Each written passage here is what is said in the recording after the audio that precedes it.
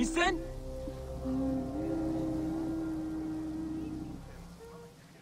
خام خطاب نفر ورد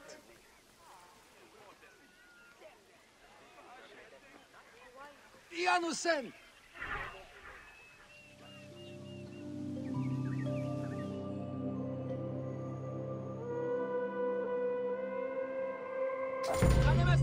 Welcome to the Egyptian household.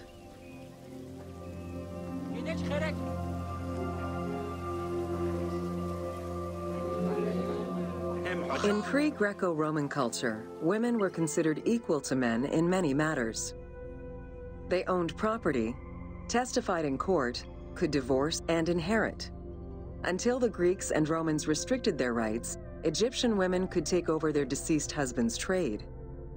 Marriage contracts included mentions of allowances and items of value brought to the marriage by the woman, which would forever belong to her.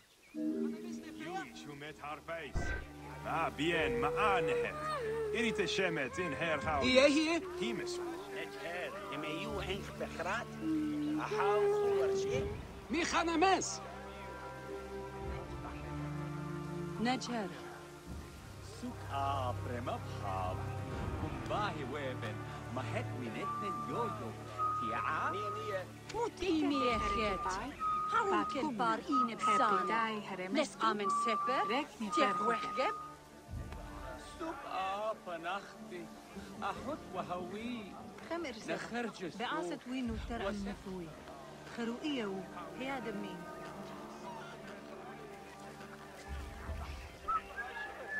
نينقو بدس ردت وقت من ملت خريت نجن نسن نقف وش هتصبح هي خد هي غب حنمس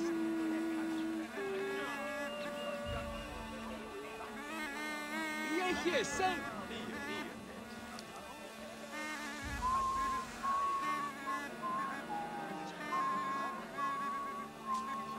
يانو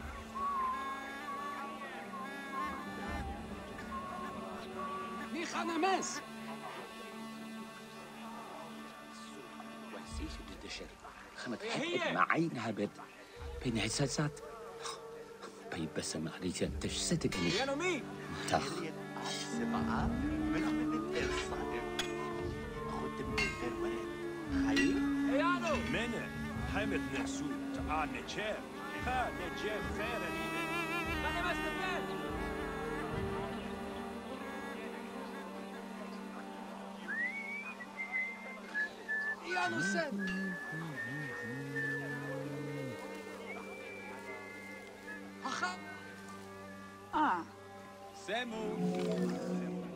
Certain professions were open only to women, such as weaving or professional mourning, while others were available to both genders, including working as servants for the rich households. Social status did have an impact, though. The higher in status, the easier it was to obtain education and access different professions. حمد هني هي أنا الصيف إيو هنا ينتهي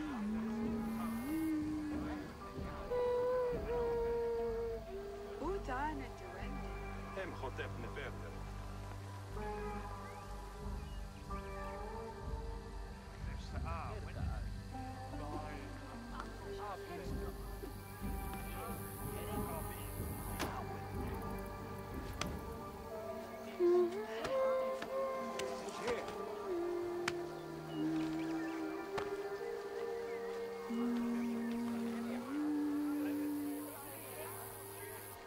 نية هناك واس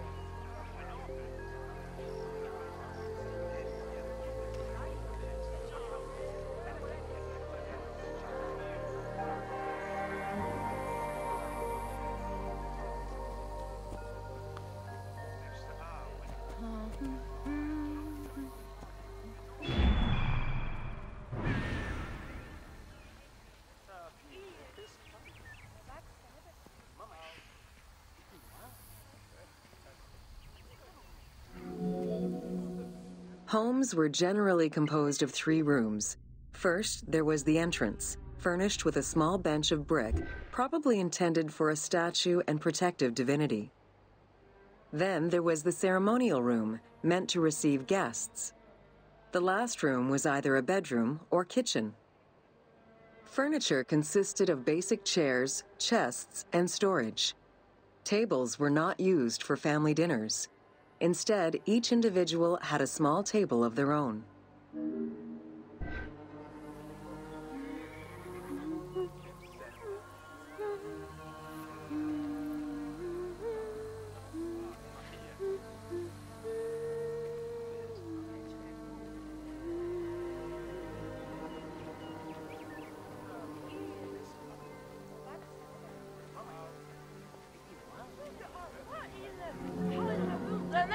Marriages were a social contract rather than a religious construct. Family was vitally important to ancient Egyptians, and children were considered a blessing from the gods. The father, mother, and their children were the nucleus of the family, and cohabitation sometimes extended to mothers-in-law, sisters, aunts, and sisters-in-law.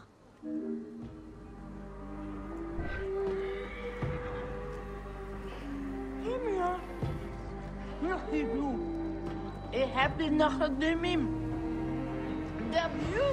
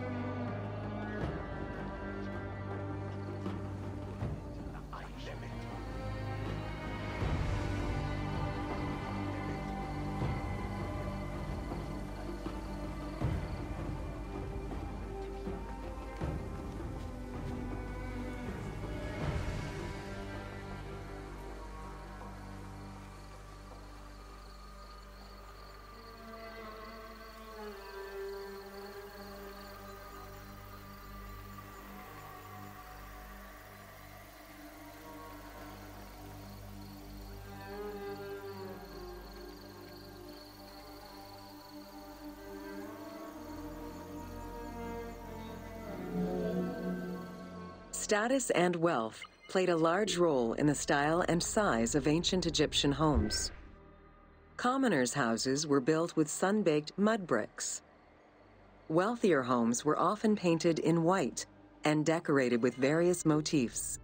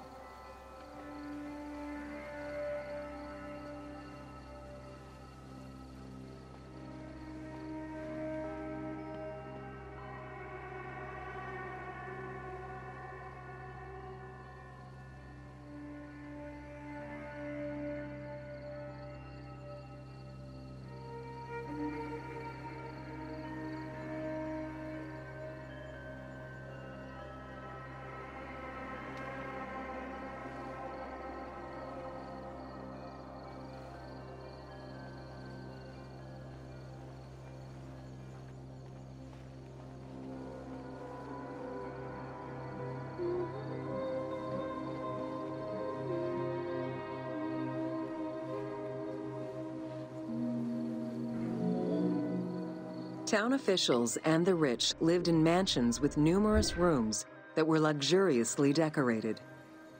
Only temples and tombs meant to last for all eternity were built with stone.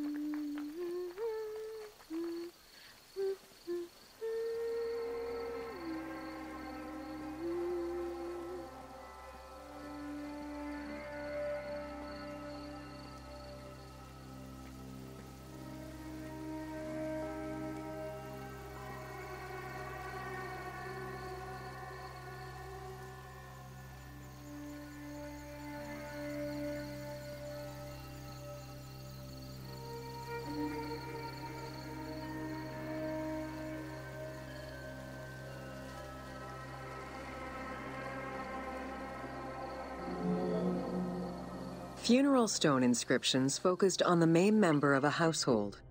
Encircling this person would then be a spouse, parents, and children, possibly even siblings. These stones were so structured because there were no surnames in ancient Egyptian culture. Parents and children were a sort of family tree, which allowed for the identification of the deceased.